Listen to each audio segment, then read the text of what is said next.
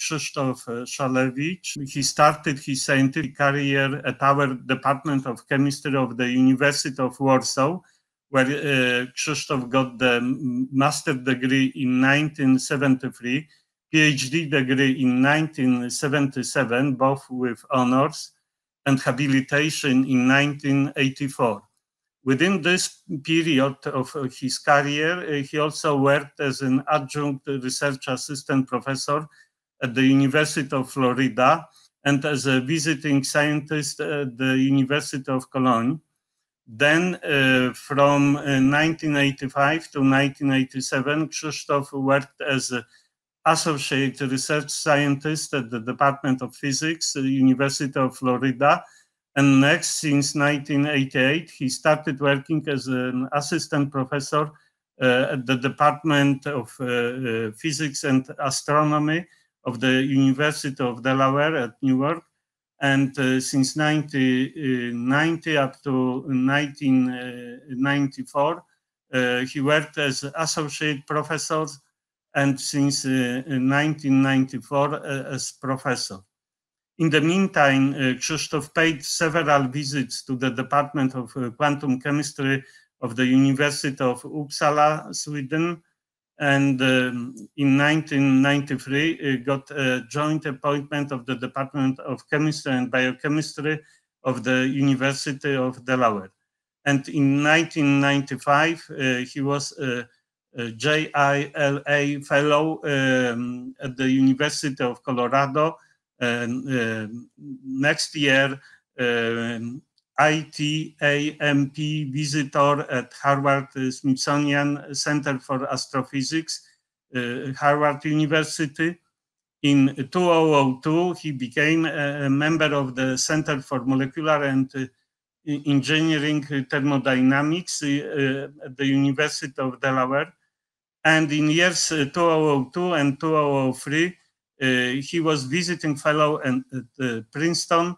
Then in years 2009 and 2010 at the Laboratory of Astrophysics at the Institute of Astrophysics at Grenoble, and in years 2014-2015 visiting professor at the Nicolaus Copernicus University at Toruń, Poland. Krzysztof got several honors and awards both in Poland and in USA. Among others, he became the fellow of the American Physical Society, the pulpit lecturer with a series of lectures at the best British universities. And since 2010, he's elected member of the most prestigious International Academy of Quantum Chemistry. So his current interests are very broad, starting from weak intermolecular interactions, which determine structure and dynamics of molecular clusters, condensed phases, and biomolecular systems. And he also was doing a lot of calculations involving helium atoms, and these investigations were used to establish the newest standard of temperatures.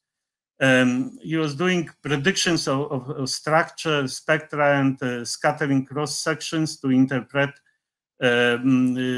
relevant measurements and provide data needed to understand processes in interstellar molecular clouds, and many other topics.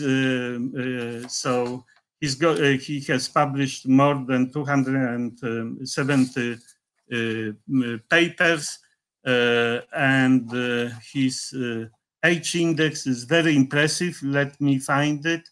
It's 84. So really, congratulations. That's a very impressive outcome. Krzysztof, the screen is yours. First, I want to thank you to the organizers to give me opportunity to give my presentation to people in the field I'm very interested in, and which is not really my field. I'm not a crystallographer, but I ended up doing some stuff which I hope is relevant for crystallography. So what we do are predictions of crystal structures. We do it entirely from quantum mechanics. We don't use any empiricism, not at all, zero. And at least in some cases, quite broad range of cases, our predictions are reliable and inexpensive compared to other methods which are available in this field. I would like to acknowledge that the most of work was done by Rahul Nikhar, who is my graduate student, and this work which was presented actually is based in large extent to other work which was done by my former graduate student Mike Metz, who was able to make this force-fitting methodology to be very easy to follow and working really great. And Javier Garcia, who was a postdoc in my group a couple of years ago, who made our programs really fast. So we can do now really large molecules. And this research was supported by ABI Research Office and by National Science Foundation. So since I will be jumping kind of to several different subjects, changing the gears on the way, I wanted to give some kind of overview of what I will be doing. Maybe it will help kind of follow my talk. So first, we will talk, as I already said, about crystal structure predictions. This will be from first principles all the way using quantum mechanics. And then the method which we use to do quantum calculations is an ab initio method, which is called symmetry adapted perturbation theory, which was developed initially actually at the Department of Chemistry of University of Warsaw, and then development moved to Delaware. And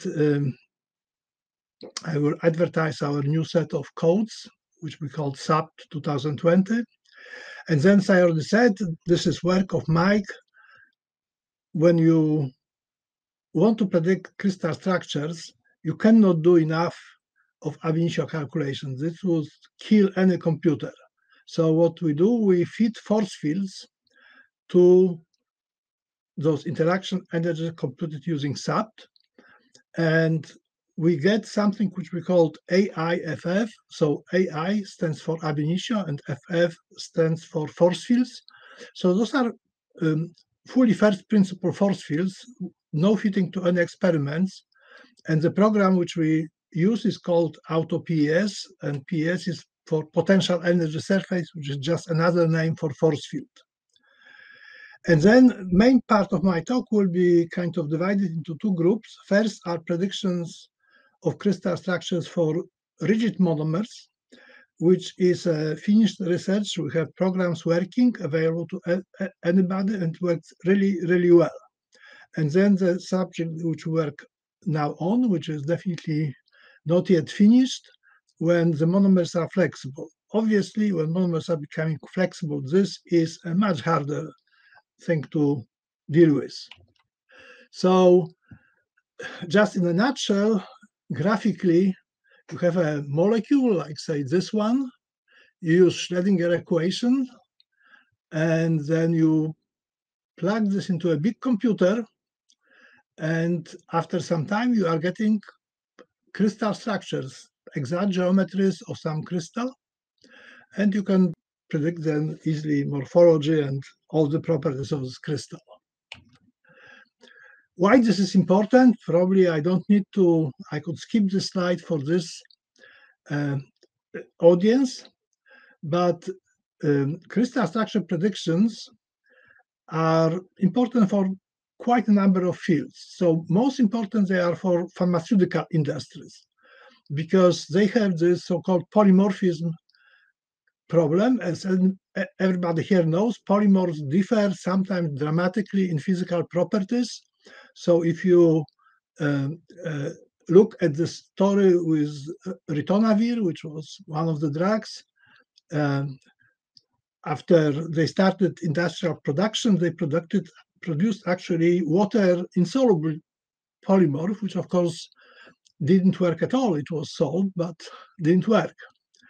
And then there was this another interesting case when for some other drug, one company was able to work around patent, but just producing a different polymorph, which still had good properties, and it was not patented. So, and again, something well known to everybody on this figure right here, you see that those the same two polymorphs, of course, look quite differently as macroscopic crystal. But the other fields like energetic materials, for energetic materials, knowing crystal structure is important to avoid dangerous experiments. And then when it comes to predictions, they are really very, very interested in density, because the higher density, the higher amount of energy per density, which is really the main feature of all energetic materials. And I'm not talking here only about explosive for military use, but there are several other companies which work on different energetic materials of this type. Then a big, since recently, a big customer of those predictions are people who are designing organic nonlinear optical materials. That's things which we have in our pockets right now, and very important technology. Then in photovoltaic cells, that's also a lot of work is done. And interestingly enough, in agriculture, when insecticides actually work differently in different polymorphic forms. And in general, what can say that getting good landscape of polymorphs is important in various fields. So here is an interesting examples for so-called MTP protein with this name here, where it was crystallized initially in this form, which was called form B, and then they discovered new form B, but the form A disappeared. No, form B disappeared, but in the meantime, they discovered form C. Then they started to produce form C, and then in production, a form D became dominating. Okay, anyway, enough of this motivation. So one would think that, okay, let's just go ask theoreticians what are possible polymorphic forms of a given structure, and that's it. But in fact, for a long time, prediction of crystal structure was a total disaster. And there was this article in Nature by editor of Nature at the time, Maddox, who said that one of the continuing scandals in physical science that it remains in general impossible to predict the structure of even the simplest crystalline solids from a knowledge of their chemical composition. And this was absolutely true. And it was then later kind of echoed a couple of times, once by Gavazotti, once by Desiraju. So in fact, the community kind of started to react to this, and they started to perform so-called Cambridge Crystallographic Data Center blind test of crystal structure predictions, which means that they provide to the participants just plain structure of molecules, such as shown here, and those structures are everything which people know, and crystals are known but not published. And users are asked to predict this. So it was a complete disaster in the first study. And then things started to improve. And in the sixth blind test, which results are shown here, which was published in 2016, predictions success rate was reasonably good, but but not great. Like for the simplest crystal, it was 57%, but for this ionic salt, it was only 13%. So And the percentage is really percentage of groups which were able to find experimental crystal structure on two lists, which actually are quite long. Two lists, each has 100 polymorphs, and the root mean square deviation on 20 overlapping molecules, ignoring hydrogens, of course, is up to 0.8 angstrom. So the criteria are not very strict. So anyway, the seventh blind test, which is going on still, we are working on publications. We are not supposed to tell about the results. Actually, success rate is much lower, but the reason is that organizers gave really, really hard molecules. So the easiest system on seventh blind test was harder than any system on sixth blind test. So going forward, why is this so difficult? It's really like finding a needle in haystack. In fact, one may say that Maddox was really kind of exaggerating, criticizing the field, because he was saying, why not to do such simple thing? It's not a simple thing. It's actually very complicated. And the reason is that this configuration space is really vast. It has millions of possible polymorphs, and those polymorphs are reasonable. It's not something that you can completely exclude. And in fact, they are very closely spaced on the landscape of density versus energy. So what I'm showing here is density of the crystal on one axis and lattice energy on the other axis. And this molecule is here, and it's from our recent work published last year.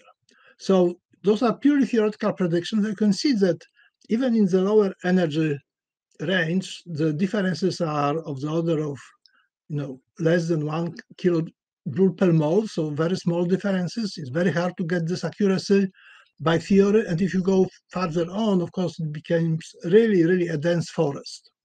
But we are really not interested in going that high because, experimentally observable polymorphs have to be within a few kilojoules per mole of the minimum.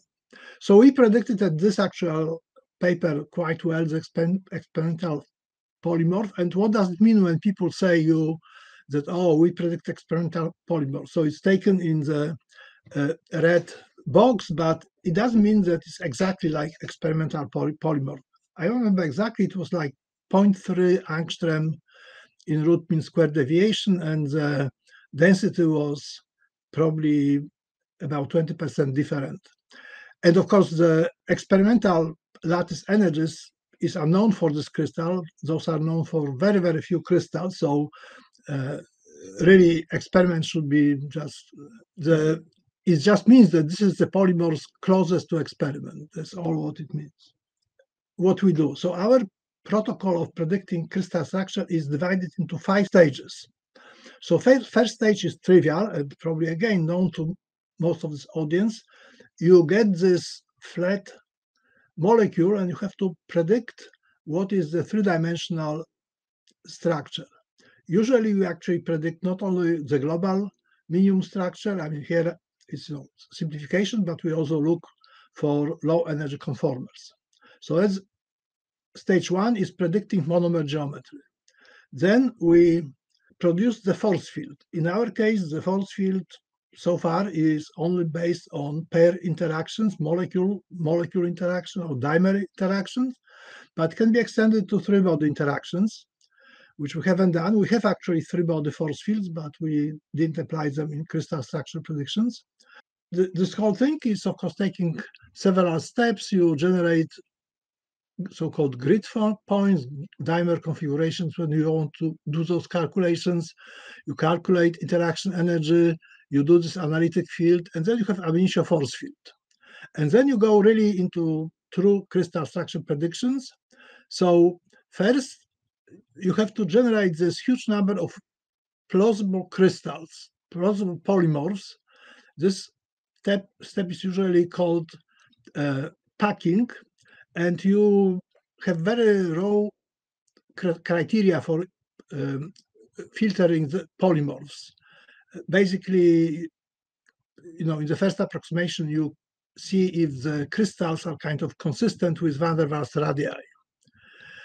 And this gives you tens of thousands of polymorphs. Some people use even like 500,000 after this step. And then in the next step, so this step is done by everybody. So it's almost universal. We are not doing here anything which somebody else wouldn't be doing, and we actually use other people's programs. And then we do it differently than anything else, because in the next step we perform finite minimization of those tens of thousands of polymorphs using our force field, this ab initio force field, AIFF. And we get from this lattice minimization step list of polymorphs ranked by lattice energy. And then we do one more step, which we sometimes can skip, sometimes we do, but we can do refinement, but just doing periodic DFT calculations on some small number of crystals. And this improves with ranking definitely. And eventually, after this ranking, we have some polymorphs, and we want to have it observed at rank 1. Up to this moment, we don't know what is observed polymorphs. We don't use this information, but at this point we compare, and we want to see it at as high rank as possible, which is criterion also of all those blind tests. In some more details, so what we use mostly programs which were developed by us, so SAPT and this AutoPS, I mentioned them already. In the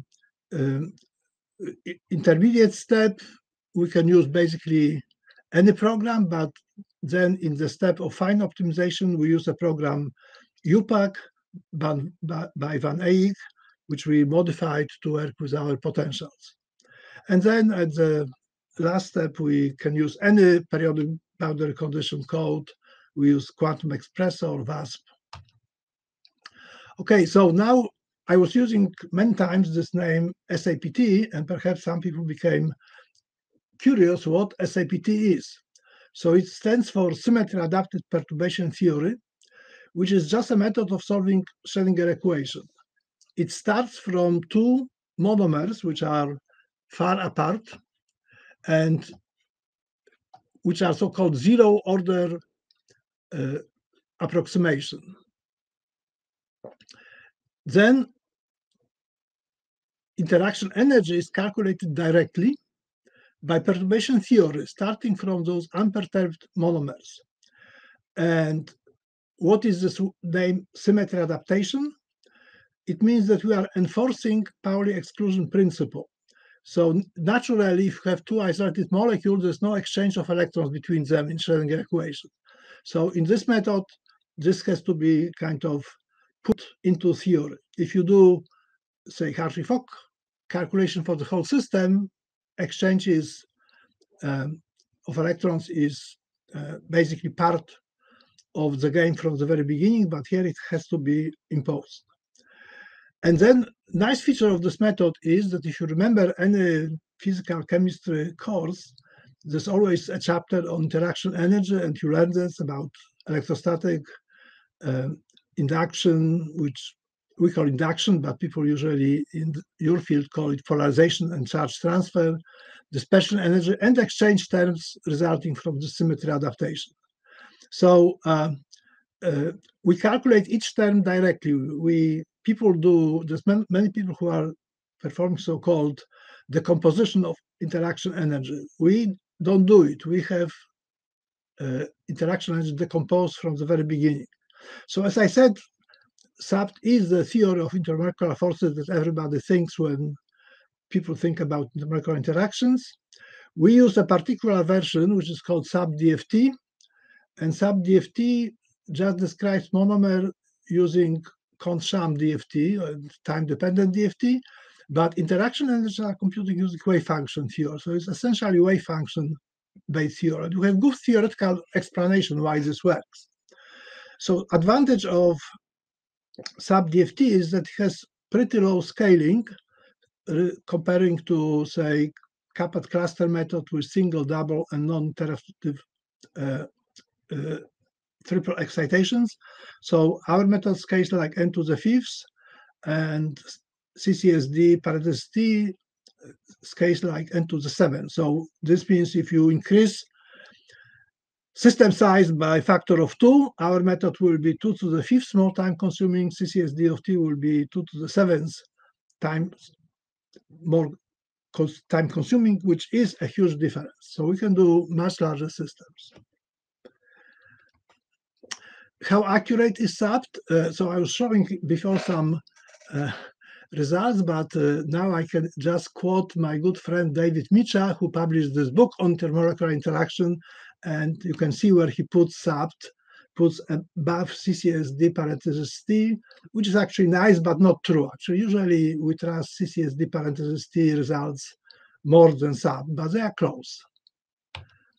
Okay, so SAPT is available online. Everybody can download it. We're actually some of the pioneers of distributing programs to anybody who wants. We're part of one of the first distributions of quantum chemistry programs called MOTEC, where we added SAPT in 1993. Okay, so this page includes also this AutoPS program that we use extensively in this project. So what is this AutoPS? So you have a number of points, like here on the simple case of just one-dimensional curve, and you want to get information in between points. So instead of calculating more points, you can just fit those points that you already have and predict the interaction energy. So this is force field or potential energy surface.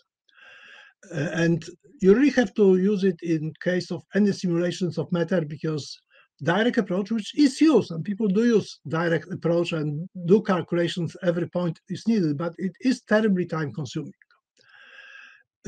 So those simple analytic functions, potential and surfaces, force fields define them, are really a must to go. But getting such a surface is not easy, and we did a lot of this kind of case by case, and it was taking months of human effort for more complicated systems. Now, AutoPS makes it completely automatic. So you user prepares just monomer geometry as input. That's it. It has to be three-dimensional good monomer geometry, not this 2D one. And then you have like two lines in our approach. One line is asymptotic line. You calculate multiple expansion. So those things that Anna was just talking about, you calculate asymptotic interaction energy. And what we get is basically a huge fraction of the whole surface kind of for free, because those calculations involve only one single calculation for monomer. But then we, of course, have to do calculations for closer distances, and this is on a set of grid points. We use Orca as our front-end program, then SAPT, and we eventually get close-range energy that are fitted by some analytic functions. And again, all of this is completely automated, and at the end, you just get force field, which you can use. The AutoPS is not only an important program due to this automation, but we also developed a couple of other things while writing this. This way of approaching asymptotics involved a new theory. We have new methods of generating of grid points, and also the potential energy surface. The analytic forms are different than people used before. Okay, so I already said that this middle step is UPAC band van Eyck, and that we use modified UPAC for our finite optimization step, and then popular DFT programs for this re-ranking refinement. So we published a paper recently, actually last year. We took 15 molecules, which are given here. They have 18 known polymorphs, and I think we were really successful, because final result was that experimental polymorph was always ranked as number one in all 15 cases. And as I said, we didn't know what, I mean, we knew those are known crystals. It was not a blind test, but we didn't use this information through the whole process until the very end. And also it has, 3 systems have have another polymorphs known, and they were also ranked very high. So you can look at overlaps. So the overlaps are showing how this predicted crystal overlaps with experimental one. And here's one example, which is, you may recognize molecule, which I have already shown. It's one of the target molecules 22 from 6 blind tests.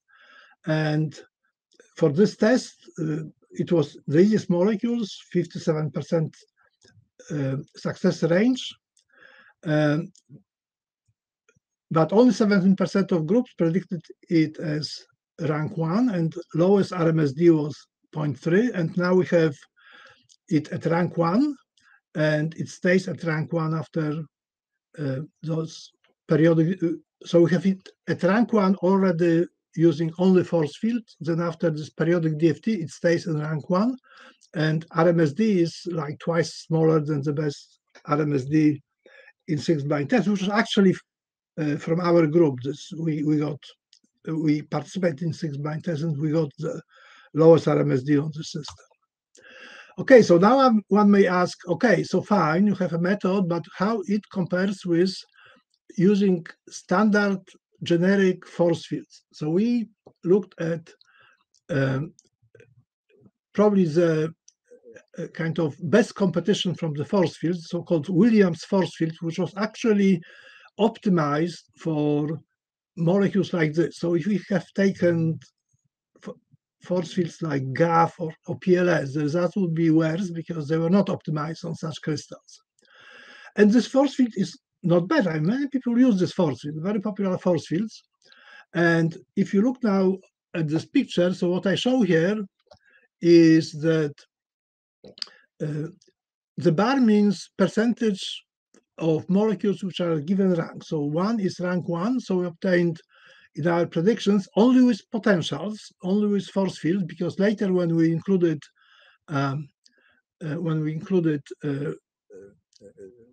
periodic DFT calculations, all of them 100% was at rank 1.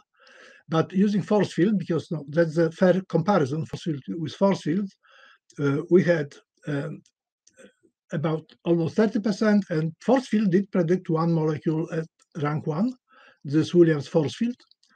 But then if you go further on, basically for rank less than 10, we have almost 100%, and 100% for rank below 20, only with force field.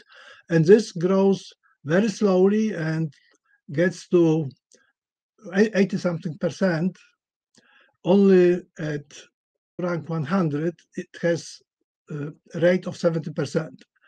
And for a couple of crystals, this force doesn't work at all, which means, you know, it's impossible to reach 100%. Okay, so that's the comparison.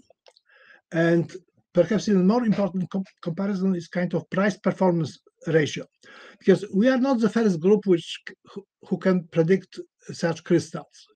In fact, there are 2 very successful industrial companies which do those predictions for mainly pharmaceutical companies, and they can do it very well. The way they do it is that basically they use this periodic DFT, and they use huge number of calculations, huge numbers of computer time. So some people now say, well, with those costs of those predictions, perhaps it's just better to do experiments. It's cheaper and takes less human cost and computer and, you know, and say amounts of energy. But anyway, so I compare here a couple of methods. Method number 1 is our new crystal structure prediction strategy, where we have this ab initio force fields and periodic DFT only on 20 polymorphs, so it's very cheap. So here is this thing shown as I have time and various stages and how much time does it take. So time is, you can see, very small. You can then do, say, force fields like this Williams force fields, we will have then 72% success rate. You have to use 100 structures, and therefore the cost of DFT calculation becomes now much higher. And then you can go, which some of those groups do, is that you have brute force strategy, you have this empirical force field minimization, but you use a lot of those generated crystals, and then you have to perform periodic DFT on, say, 25,000 polymorphs, which of course is very time consuming. Of course, this is not a practical method. People put some restrictions, but still they use huge amounts of time. Okay, so going forward, we have some questions in the initial stages. So first issue is that those ab initio force fields have some fitting errors, and really you may say, why we have those sub-DFT forces, which are definitely more accurate than DFT plus D, but we still have to use this periodic DFTs. And the reason is really could be two reasons. One, those fitting errors, and another, many-mode effects. So we investigated both. I will not talk about it more. The thing is that we were able to get those fitting errors under control by a fairly simple procedure, which adds some computer time, but not much. Basically, the same amount of time that it takes to do periodic DFT calculations, that we generate some crystals and then we pick up nearest and second nearest neighbors from those crystals, theoretical crystals, and use it to improve potential. So that was one thing, and then we basically don't need to do this periodic DFT step anymore. And many-mode effects, well, I did a lot of work on many-mode effects, so it's kind of, I don't feel good to say that it works without many-mode effects, but we analyze it. It seems that those are not large. We have in our plans to include many-mode effects, but this will be future research. So to summarize this part, I wanted to say that main kind of points are that our method works is that those sub-DFT interaction energies are accurate, nearly as accurate as CCSD parenthesis T at a fraction of costs. And in particular, with our new efficient codes, the calculations are taking reasonable amounts of time. Then we have this AutoPS, which is kind of machine learning, artificial intelligence program, which not only is fully automatic, but really provides orders of magnitude cost in development, because it uses small number of grid points, uses asymptotic information. The grid points are sampled in an efficient way. So we use, so for smaller systems with this, a lot of potential developed by other groups, people usually will have 100,000 points. We can develop potential for the same system with 1,000 points, which means much less cost of ab initio calculations. On the other hand, after we get our ab initio force fields, they have uncertainties basically order of magnitude smaller than empirical force fields, like say OPLS or GAF or other force fields, or even this Williams force field. While the cost of actual crystal predictions are, not much different, maybe factor of 2 large due to more involved fitting functions. And then we do this re-ranking with periodic DFT, which we know works well, but we use only 20 polymorphs and we do no geometry optimization. So this is really kind of fixing some imperfections in our ab initio force fields. And as I said, this periodic DFT step can be replaced with this clusters cut from crystals, what we call this refinement, which I described briefly. Okay, so now let's go. I don't have much more time, but I don't need much more time. This work is still ongoing. We have some successes, which I will show, and we are fighting with some problems. So now we want to go to flexible monomers. And this is, like you may say, impossible. Because if you have rigid monomers, the potential energy surface is only exactly 6-dimensional, whatever the monomer is. Now you have internal degrees of freedom, and you have, for 100 atoms, you have 300 minus 6 degrees of freedom. So this would be needing, like, if you have k points per dimension, you need k to 294 grid points, which is, of course, way too much to do at any time, anywhere, not in any foreseeable future. So one way, which we haven't tried actually, but we have it in AutoPS, is to consider only flexible degrees of freedom. And we can develop potential energy surfaces with just a couple of flexible degrees of freedom. And this is a possible way forward, but we haven't tried it for crystal structure predictions. So one way which people say, okay, let's just take empirical force fields for only intramonomer part. So you take ab initio force fields for interaction between monomers and empirical for the interactions within monomers. But this is really hopeless. So this is just a very simple molecule. And what I show here is OPLS force fields, which are those black dots, predictions against DFT plus D3 energies, which are quite reliable for the system. It's just total energy of this system with minimum shifted to 0 in both cases. So you can see that the black dots are completely unrealistic. They are not even on x equal y line, but they are kind of in strange, have strange distribution. So then the other things are from our partial improvements of this force field, and you can see you can improve it. And I will talk about it in a second. So is it hopeless?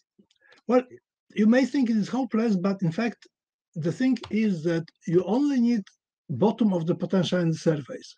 So here is one molecule for which we saw all possible polymorphs. And all the polymorphs are within like 3.5 kcal per mole, 15 kilojoule energy. So, and there are no other polymorphs there. So of course, crystal structures change the structure of polymorphs, but everything is in this low area of energy. So this means you need only to know the bottom of potential energy surface. And this bottom of potential energy surface is dependent only on soft degrees of freedom, because if you change any chemical bonds, you are going way up. So this is like for the same molecules, we show how the force fields describe the rotation around this degrees of freedom, assuming that we can still use those empirical force fields. So the black squares are ab initio data. Green is our fit, which I will mention in a moment. But what is important, the red line is OPLS. For this system, OPLS is quite good. It doesn't predict that there are like double minima, but by and large, it's not bad. But if you go to another system, it's a disaster. OPLS is this black line, predicts minima in completely wrong ways, wrong places, GAF as well. So for this system, obviously, you will get nonsense if you use empirical force fields for. So definitely, empirical force fields are not the way to go. And I think I have to skip a couple of slides. So this slide describes how those empirical force fields are constructed and how we change them. So after those changes, this is the same graph again. So the blue points are our reparameterized potential. And you can see in particular at near 0, which is the most important region, it makes some sense. And indeed, we performed predictions for this crystal, and we got very good predictions. Rank 2, and for polymorph 2, rank 17, and this is without periodic DFT, so I would say not bad. But then we move to another crystal, which is much more difficult. In fact, we found out it is quite difficult. And this software which we used for the previous crystal, which is called JOICE, failed completely because it predicts that the monomer kind of fuses. One part gets into another. So we moved to another crystal and to another software. It's called Q-Force. And this Q-Force, so this right-hand graph, those two graphs are with Q-Force. Q-Force works quite well, and we don't have yet predictions with of crystal structures. I mean, we have, but they still don't work too well. And but it looks like it will be the method which will go. So in summary, we have those ab initio force fields based on sub-DFT. We can deal with up to 100 monomers. We have auto-PS, which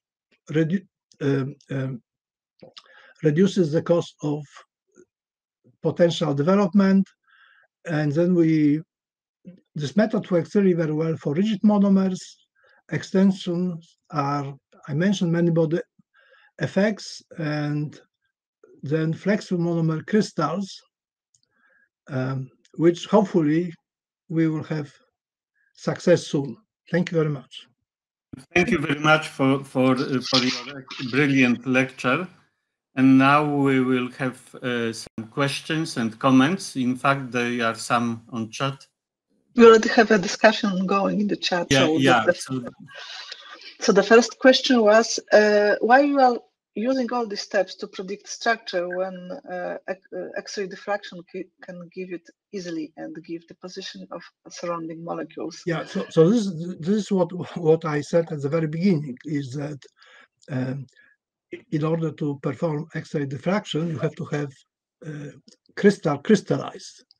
So in many cases, you want to know properties of those crystals before you crystallize it. Like for pharmaceutical industries, they will find some polymorphs. The polymorphs is okay and may have, good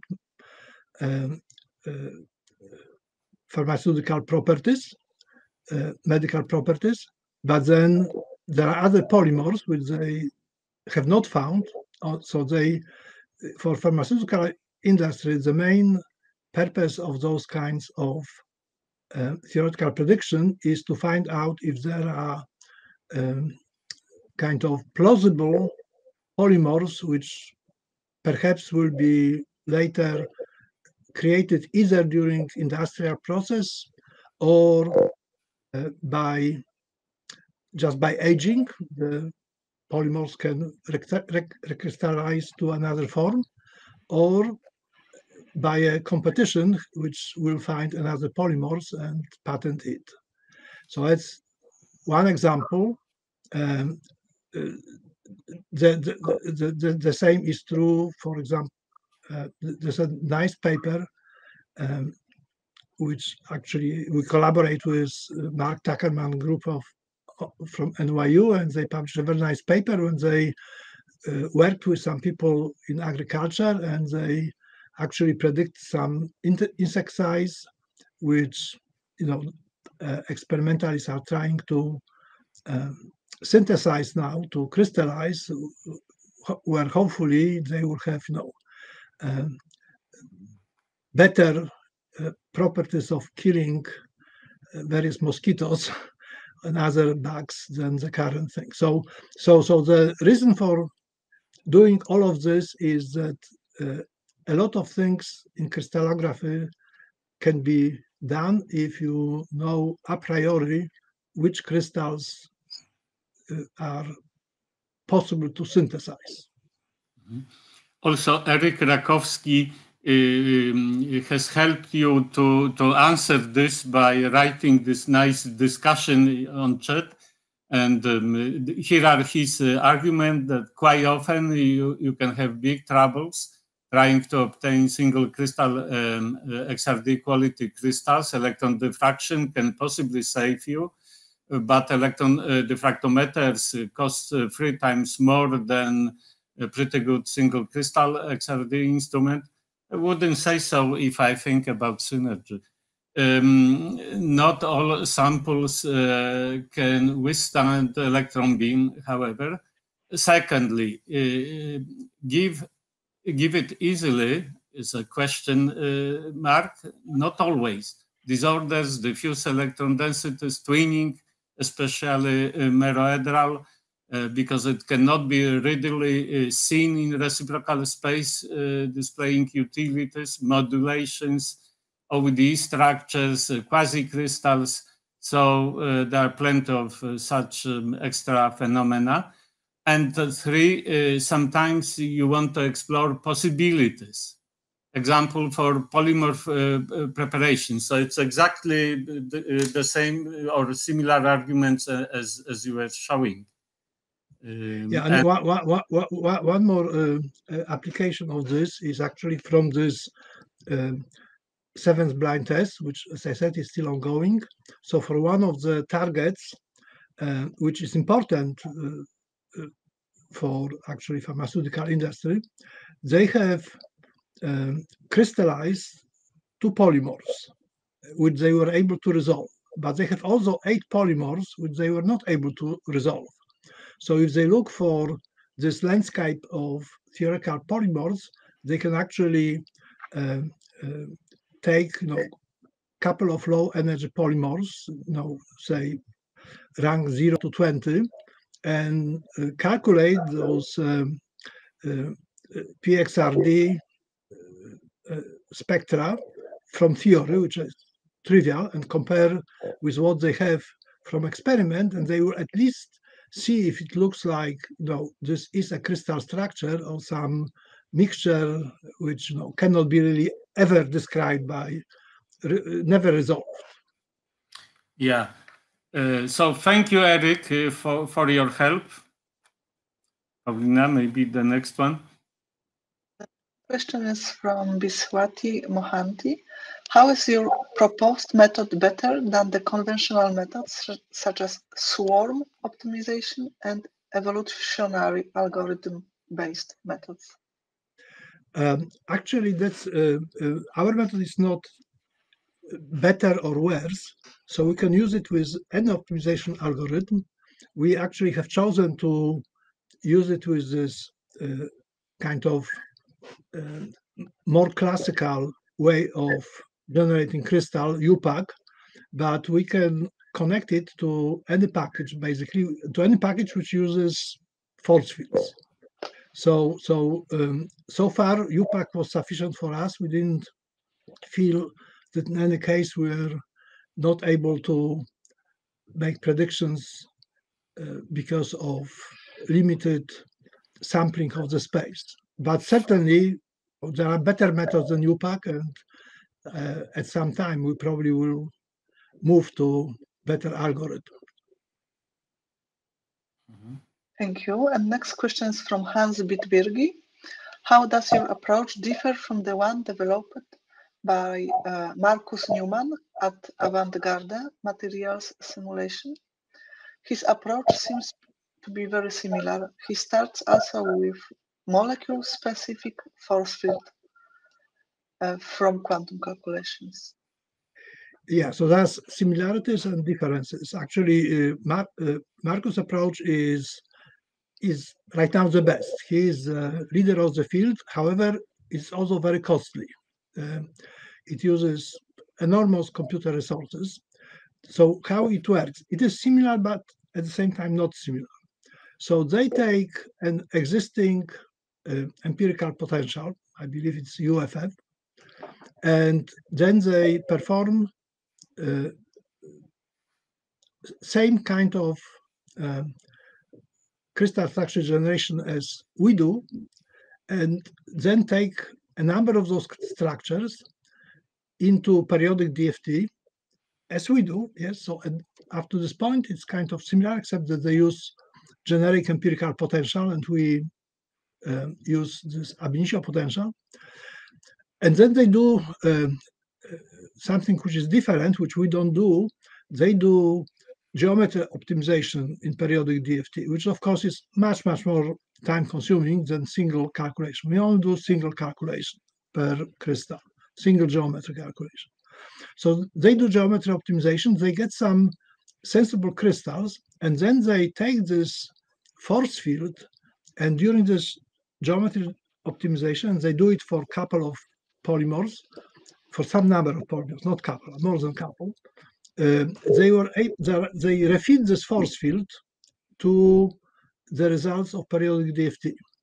And then they do it in a couple of iterations, and it works very well. I'm admirer of Markus' approach. It works very well. When we are starting our work, his approach was non-existent.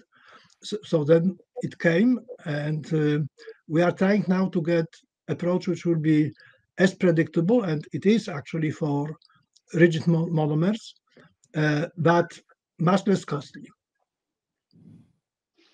Yeah. Thank you. Second part of Hans-Bert Birgi questions. Other than Hoffman and Kuleshova 100% empirical force field recently published in Acta Christ, what are the differences between your approach and the one by Hoffman and Kuleshova 100% empirical force field? This is meant as a continuation of I see. Okay. So continuation of Marta's Dudek question. So firstly, let's ask the question: what is your opinion on a possible future of artificial intelligence? Artificial intelligence. Okay, so so far there were a number of papers, and I've read some of them, with AI predictions for crystals. And for organic crystals, it was not working too well so far. In fact, my collaborator, Mark Tuckerman, is doing a lot of work in this field. So they did it for 7th blind test, and it worked so-so, although it was really of great interest by many people because it was a very innovative method. On the other hand, there was this new article in Nature by Meta people who are able to predict using AI many hundreds of crystals of small inorganic molecules, actually mostly atomic crystal, like crystals used for all those materials in solid state physics, for semiconductors, superconductors, and so on. And this was very successful in the sense that they predicted few hundreds of materials which, without putting them in, few hundreds of materials which are already known as important materials, and they predicted another about the same number of crystals which they think people should think about and crystallize. So who knows, maybe this method will be applied to organic crystals and will work. Maybe it will not work, we'll see. Even then, our methods probably will be of use because you still often need to refine those crystals predicted by artificial intelligence. In fact, in this there's this famous artificial intelligence program, AlphaFold, which predicted a lot of crystals or structures of proteins. And one of the current research directions in this field, which I'm not doing, is that people are now taking those structures and refining them with kind of classical methods. So we'll see what will happen in artificial intelligence predictions for crystals of large organic molecules. Yeah, so and there is a continuation of this question. What, in your opinion, is a possible future place of artificial intelligence in CSP, other than Hoffman and Kuleshova 100% empirical FF force field recently published in Acta Cris? I unfortunately don't know this paper. Maybe it's, I mean, the other thing which is done with, really, it shouldn't be called artificial intelligence, but machine learning, is that people obtain machine learning force fields, but they are usually fitted actually to ab initio results. So this is something very similar to what we do, but instead of having some simple analytic function, people use, say, neural network and obtain a fit to a set of ab initio data. I'm actually kind of in competition with such method in another field in which I work. So I also produce very accurate potentials for systems like water or, say, ammonia. We are trying to predict properties of condensed phases of those systems and also spectra of van der Waals molecules of those systems. And people do a lot of machine learning, produce a lot of machine learning potential in this field. This is kind of established already method. The main difference is that we are getting as good potential with, say, 10,000 points as they are getting with 500,000 points. So our work is way cheaper in terms of computer time and also in terms of simulations. If you have neural network potential, actually neural networks in simulations are not that fast. They are not as fast as empirical potential. There's at least factor, I know, between 10 and 100 difference. Yeah, and then Hans-Bert is asking about the reference to the Nature paper you have just mentioned, but I'm sure it can be easily found in Nature. Yeah, just Google meta predictions of crystal, something like this. And there is a next question from Michał Chodkiewicz. Actually, Michał has stolen me my question. Are there methods which works for disorder crystal structures? That's another excellent question. So again, something which I learned at the seventh blind test. So as I already said that they included very, very hard monomers, and success rate was low, except for actually Marcus group, which did fantastically. And there's also another group in China, Extol, which really uses his methods, and they also did very well.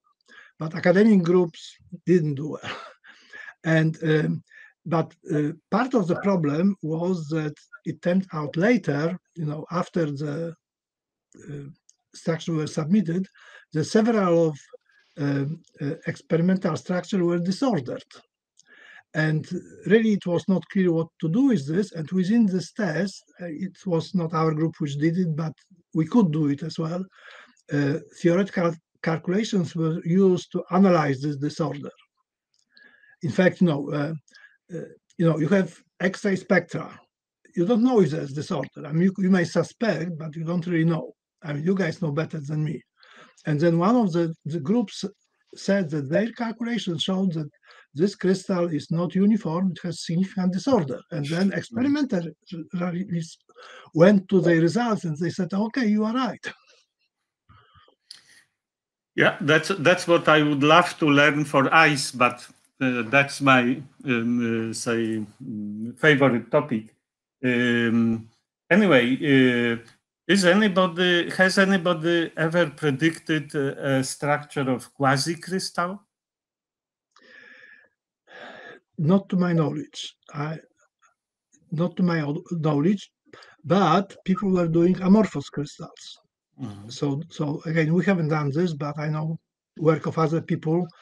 In fact, for water. Water has those amorphous condensed phases, and people were trying to model them. But how about structure of what I mean, there are this low density water, high density water, and there are suggestions that there could exist also like intermediary density water. Exactly. So this is something which we have in plans. I have a student working on it actually, but we have no results. But people did simulation of those phases using empirical potentials, like better empirical potentials, like tip for P2005 or something. And I would say that at this point, those calculations were not conclusive. And there's also, in this context, there's this hypothesis of water consisting of two phases, and which, if it works, it should actually kind of explain experimental observations on some of the phases. This was never confirmed by simulations, because in simulations, I mean, if this is true, you should be able to analyze the structure from MD simulations and find out some fingerprints of this. And there were papers doing this. I would say they were inconclusive. Thank you very much. So you showed that your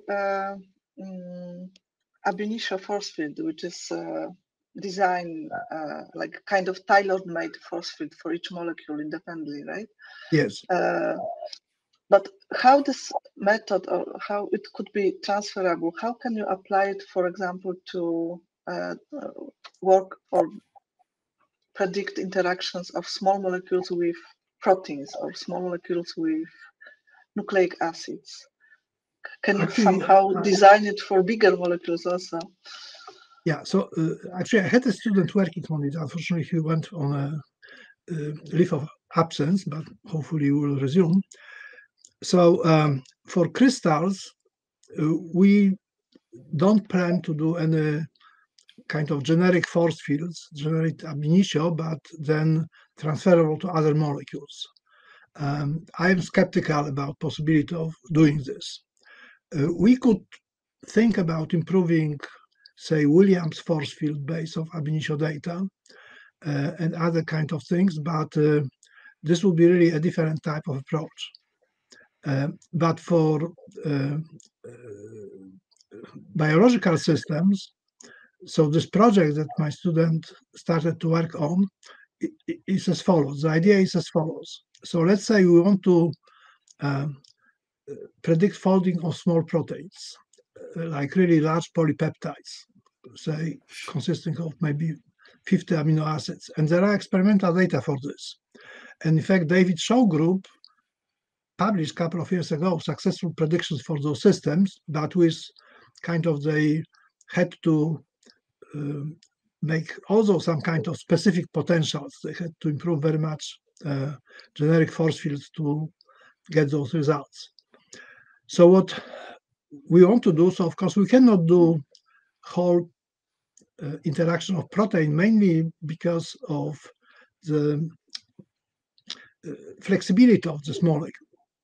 So our idea is that we cut protein into amino acids or maybe small polypeptides. We can easily do tripeptides or something like this. Developed ab initio potentials for those subunits, and then try to kind of put them together into one single potential. And we can use guidance from empirical potential. We can see how empirical potentials look for the same structures, and and they work reasonably well, and see what theory indicates those potentials should be.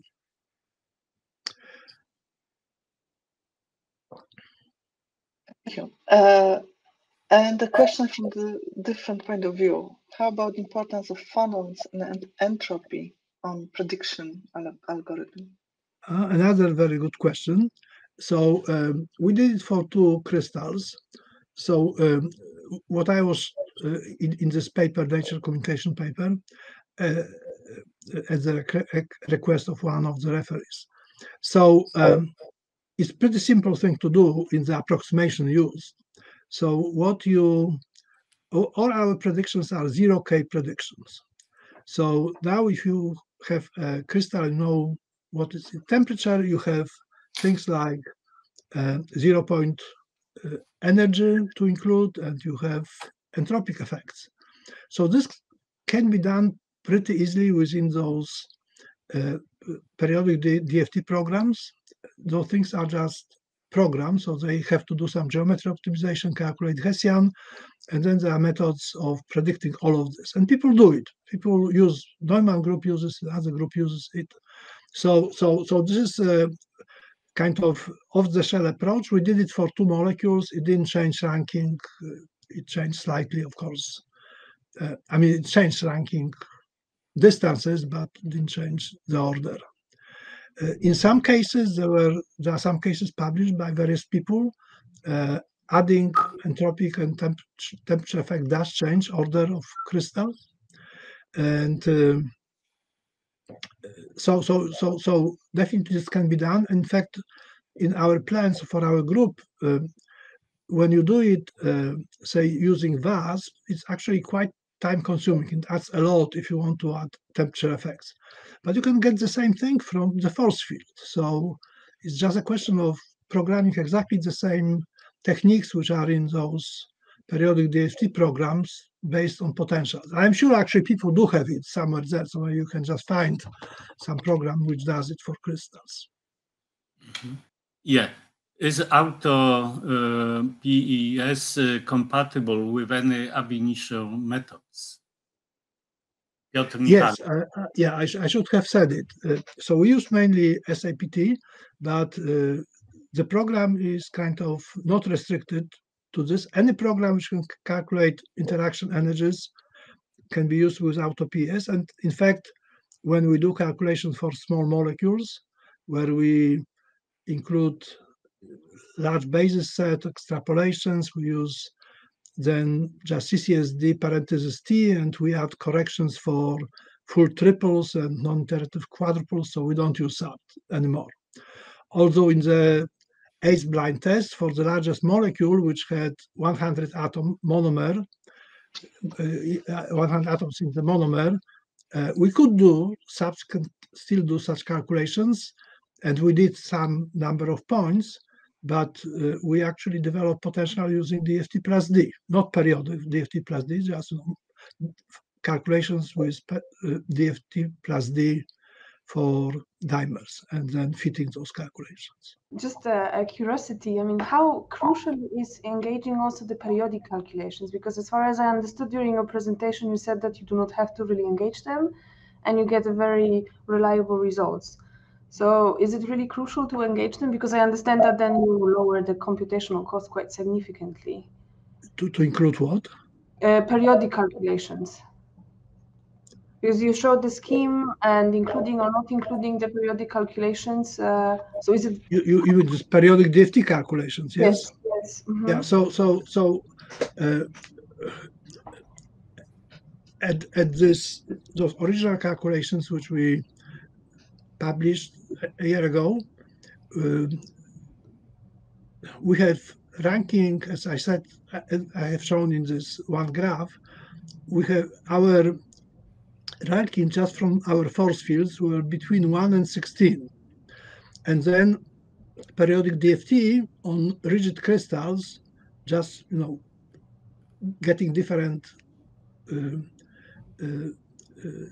lattice energies, brought it down to number 1 for all first polymorphs. So this was quite important. But now we have this method of improving potential based on crystal structures generated from first version of potential. We can iterate it. And so far, we are basically getting the same. After those iterations, we get number 1 crystals as well. So this periodic DFT step can be avoided. But on the other hand, cost-wise, it's about the same. Okay. So in a sense, it's simpler to just do periodic DFT. Okay, makes sense also. But also in terms of a method, I mean, you are using mostly plane waves, right, for the periodic DFT calculations. Have you considered also another method for periodic calculations, or not really? It really doesn't matter. Okay. It doesn't matter for those crystals. And I think both quantum espresso and VASP are plane wave based, but if we use, say, crystal, which is molecular orbital based, I think the results would be the same for those kind of crystals. Okay. Thank you. And you are using ACPT, but to get the total energy. But do you also somehow use this information that you can divide the total energy into contributions? Do you somehow design your force fields? Yeah, we independent terms. We do it in two ways. So one way is that we have this asymptotic calculations, and this asymptotic theory is, like if you know the Stone book of intermolecular interactions, basically along those lines. So you get you get multiple moments, but we don't stop on dipole moments. We go to dipole moments up to L equals 7, and we have all those polarizabilities. So then we calculate first center of mass quantities. So we have to go to very large angular number for large systems, but then we fit it actually by a distributed analysis. And one important check is that we then do sub calculations for very large distances. So like we take 20 angstrom distance between monomers, and then you can calculate sub polarization energy, and you can calculate polarization energy from the force field. It's an excellent way that the force field is correct, and force fields are always, component based: electrostatics, polarization, dispersion. So that's one way that we use SAPT. And the other way is that this asymptotic expansion in powers of inverse powers of interatomic distances, of course, starts to is not good anymore for shorter distances, mainly because of charge overlap effects. So what we do, and all people do, is that we have those damping functions. So for example, electrostatics is not just pure dipole-dipole interaction, they are multiplied by a damping function. I mean, everybody is using this. So Anna mentioned those Thule damping functions, so we use similar ones. And then when you get to how do you get those damping functions? So if you use supermolecular method like CCSD or DFT plus D to calculate intermolecular interaction, there's no way. But if you use SAPT, you just look, say, electrostatic SAPT component, and you feed those damping parameters just to SAPT components, so that your electrostatic energy is a good representation of SAPT electrostatic energies to quite short distance. Eventually, it breaks. If you go a little bit to distances shorter than van der Waals minimum, nobody can really get any sensible answer. But for a large part of for the kind of van der Waals minimum region, it works quite well. With equilibrium distances, then you can go with the spherical atom approach. We showed it in one paper that it's enough then to use simple spherical representation, but continuous representation of electron density, and compute penetration contribution to energy from that. Yeah, so we very nicely. We should do it. So in fact, people do it. So the spherical atom distribution is very similar to Hirschfeld approach. Yes. Mm-hmm. And so people doing similar calculations as we do sometimes do this distribution using this kinds of methods. We could do it as well.